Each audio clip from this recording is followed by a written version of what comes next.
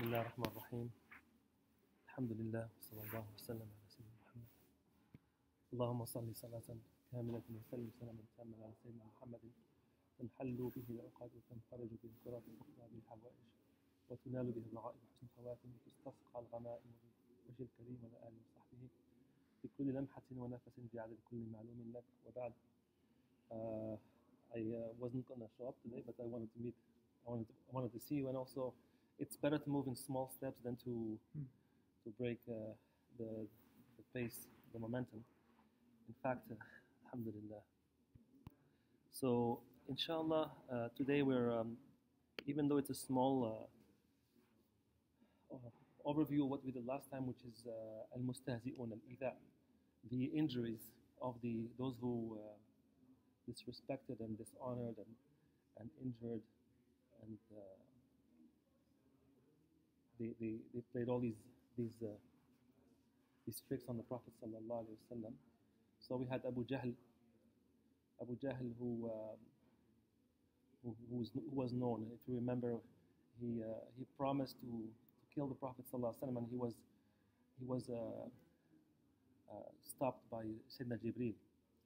Jibril alayhi salam, he was behind the Prophet or in front of him, sallallahu alayhi wasallam, and he became petrified. And we also saw that the story of Uqba ibn Abi Mu'ayt. So we have to remember these names, keep remembering them. Uqba ibn Abi Mu'ayt, who is one of the main mustahzi'in. And he also he made sure to throw on the Prophet when the Prophet ﷺ was in the Kaaba, and when he was in sujood, he took advantage of that position and he threw dirt, al-farf, manure, and also the dead animal waste. And the Prophet remained there until Fatima radiallahu anha. None of the Muslims could defend him. But Fatima radiallahu anha had come, and the Prophet also made dua.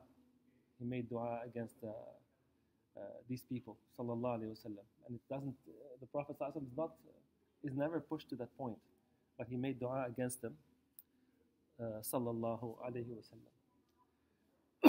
And finally, Ibn Mas'ud, what he tells us about Abdullah ibn Mas'ud, about Uqba ibn Abi Mu'ayt, is that on the day of Badr, he was killed sharra qatlatin.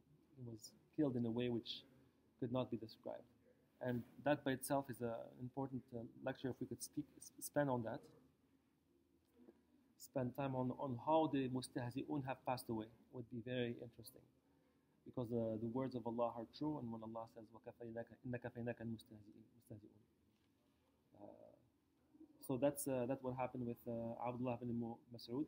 Sorry, astaghfirullah, Uqba ibn Mu'ayt.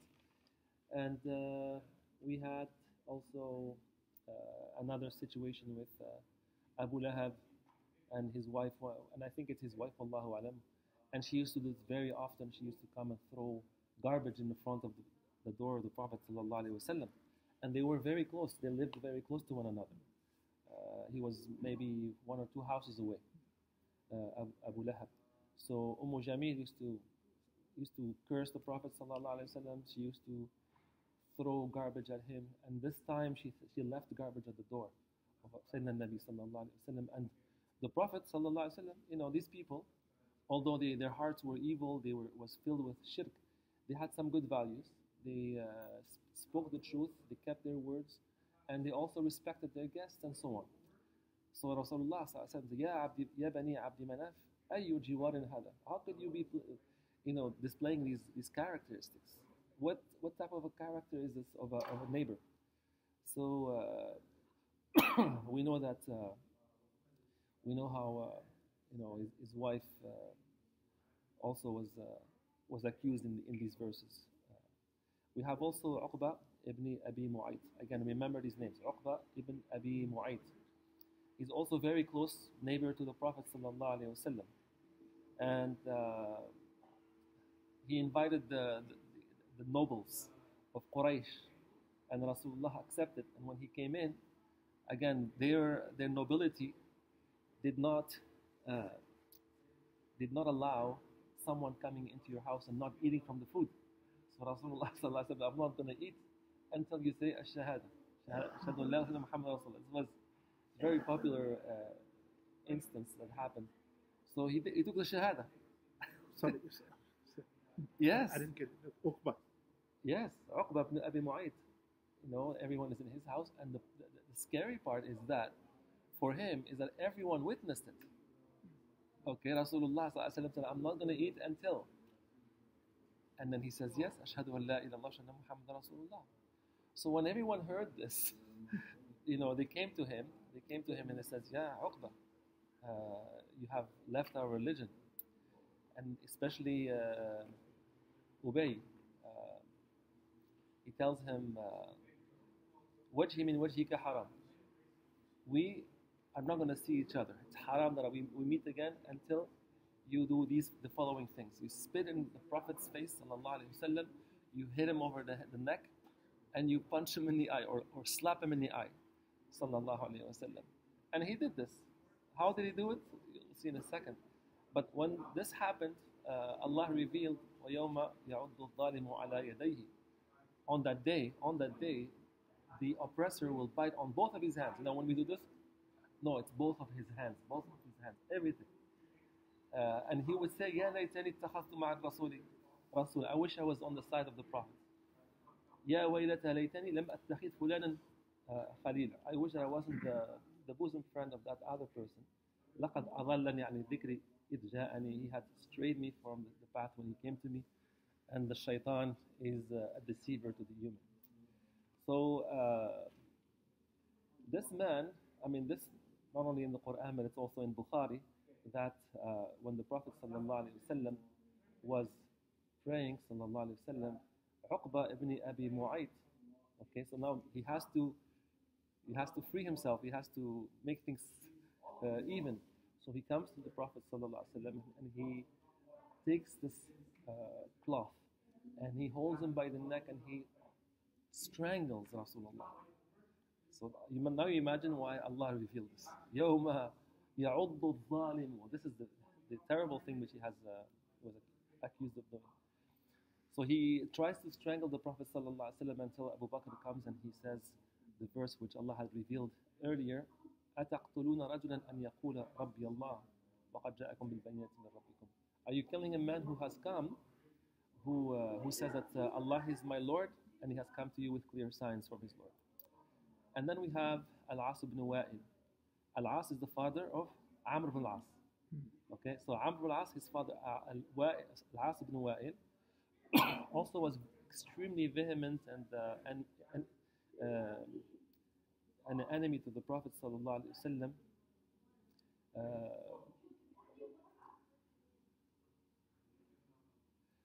Allah revealed verses on him. So one of the things that happened with him is that he had a debt with Al-Khabbab ibn al-Art.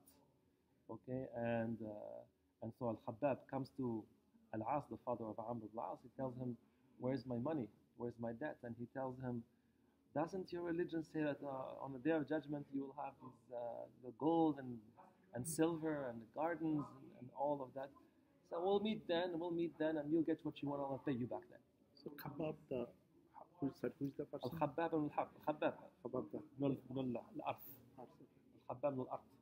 So he tells him, "No, on the day of judgment, doesn't your prophet say that on the day of judgment we'll have all these things? You'll get all of it, and I'll pay you back." And then Allah reveals a verse in Surah Maryam, أَفَرَأَيْتَ الَّذِي كَفَرَ بِآيَاتِنَا وَقَالَ ائْتِنَا مَالًا وَوَلَدًا. And at the end of the verse, وَيَأْتِينَا فَرْدًا وَنَرِثُهُ مَا يَقُولُ وَنَرِثُهُ, and he will inherit what we say, what he says. وَيَأْتِينَا فَرْدًا, he will come alone. Okay. The other mustahzi is Al-Aswad ibn Abd Yaghuth Al-Zahri or Zuhri Al-Qurashi min Bani Zuhra. He's one of the uncles of the Prophet ﷺ from his mother's side. And he used to make fun. You know, there's different ways of making fun of people. The bullying is different levels. You know, sometimes you don't have to hold the person by the neck and punch him or swear at them. Sometimes you're sitting with your gangs and making faces or gestures or winking. So he used to make these gestures and say certain things when the companions of the Prophet used to pass. And he would say, for instance, جاءكم ملوك الأرض. The companions would come. They would say, here the kings of the earth have come. And the companions, obviously, radiallahu anhum, especially in Mecca, were very poor, were very weak physically. They were pale. They didn't have the money for food. Their clothes were ripped. And so he would, and after saying that, he would tell the Prophet sallallahu alaihi wasallam, "Ama kullimta al-yawma min as-sama'? Haven't you been talked to from the heavens? Hasn't Allah spoken to you?" So he's one of them again, and he had also a terrible ending. And Al-Aswad, after that, there is Al-Aswad ibn Abd al-Muttalib. Al-Aswad ibn Abd al-Muttalib al-Asadi. What did he do? He's the one that did the rams, the gestures. The other one, Al-Aswad ibn Abd Yaghuth, they're both Aswad. The first one is Al-Aswad ibn Abd Yaghuth, and this one is Al-Aswad ibn Abd al-Muttalib, who is the cousin of Khadija radiallahu anha. So with his clan, again, they all come with their gangs, and they wink at each other, and they say things.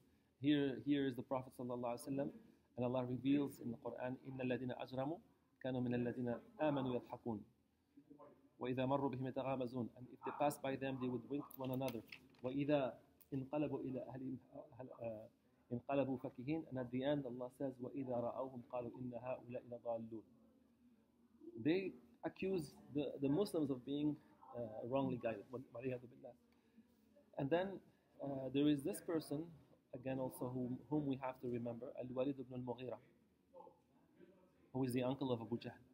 Al-Walid ibn al-Mughira. Al-Walid ibn al-Mughira is the uncle of Abu Jahl. And he also, obviously, you can imagine if Abu Jahl was a noble, a great nobleman, then Al-Walid, who is the uncle of Abu Jahl, was also one of the great noblemen. And father of Khalid bin Walid? I'm not sure. I don't know. So if he was, you would have mentioned here, but he's more noted by his relation to Abu Jahl. And here is something to make a note of, is the Arabs were very knowledgeable of their language. They were very, very powerful. They didn't write, but when they spoke perfectly. They spoke with perfection, and they recited poetry and so on. So and this like very recently, I've heard a presentation by someone who was speaking. It's a beautiful presentation by this sheikh. He says that someone came to him and told him the Quran is filled with mistakes, 250 grammatical problems and 1,000 and so nahu problems, and he gave such beautiful answers, extremely beautiful answers. But here we have the proof that the Quran is perfect. And when he spoke to his people, Al-Walid ibn al-Mughira, he told them, what did he say? He says, ما هو كلام الإنس. He swears by Allah, ما هو كلام الإنس ولا من كلام الجن وأن له لحلاوة. These very famous words that Muslims have memorized and are reciting on the minbar, because they are a praise of the Quran and the words of the Prophet sallallahu alaihi wasallam. So he says, by Allah, these are not the words of a human nor of a jinn, and they have a beautiful taste, and it's like a sweet. It's crowned with sweet, and its bottom is well founded and so on, and it is the highest, and nothing goes above it. وَإِنَّهُ يَعْلُو وَمَا يُعْلَى. And the Quraysh now are shocked and hurt, and they say, صَبَأَ وَاللَّهِ الْوَلِيدِ. This man, Al-Walid ibn Mughira, has left our religion, and now because of that, all of Quraysh will leave our religion. So they go to him and they say, you gotta, what are you saying? So they send Abu Jahl, his nephew, to speak to him, and they're all sitting together. And then he responds back. No, they're talking to him, and they say, come on. And he responds back, and he says, listen, guys, he tells them,